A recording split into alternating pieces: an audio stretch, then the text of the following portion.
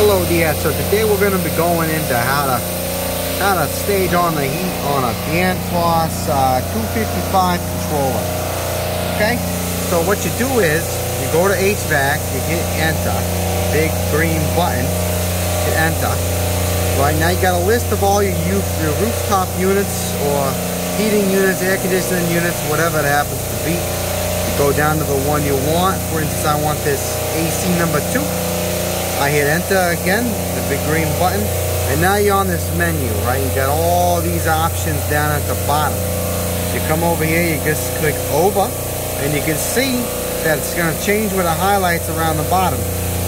Now you got to hit over. If you hit other things, it might not select it right. So you hit over, you go to service, which is this wrench thing, you hit enter, and the green button. Now, you hit up, and then it'll now go to this menu to select from. And then you hit enter again on auto manual relays, enter. Oh, now you got it on. Now we're going to hit up again. Go up. Now it's up there, you see. Now we're going to go to gas 1. Okay, we're going to go down there. Auto on. Now this is the tricky part right here. You're not going to hit enter. No. You're going to go down to here and you're going to hit edit.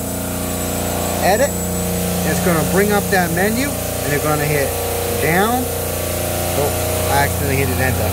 Edit, down, manual on, then you're going to hit enter. Boom. Now that's manually on. That's it.